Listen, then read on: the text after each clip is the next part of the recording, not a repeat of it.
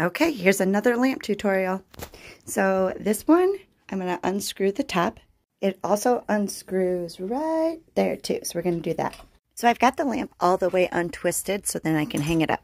So I'm just opening that up, placing the cord in, squeezing. Then I'm going to take wire to wrap that tight. That's all wrapped tight. Now, I could just very easily hang this and put it with a screw and it wouldn't move at all. But I'm going to make it so I can take it on and off in case she wants to bring the lamp down for reading when we're snuggling before bed, or just so it's easier to move around.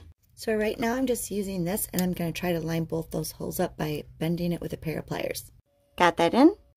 Going to bend this up.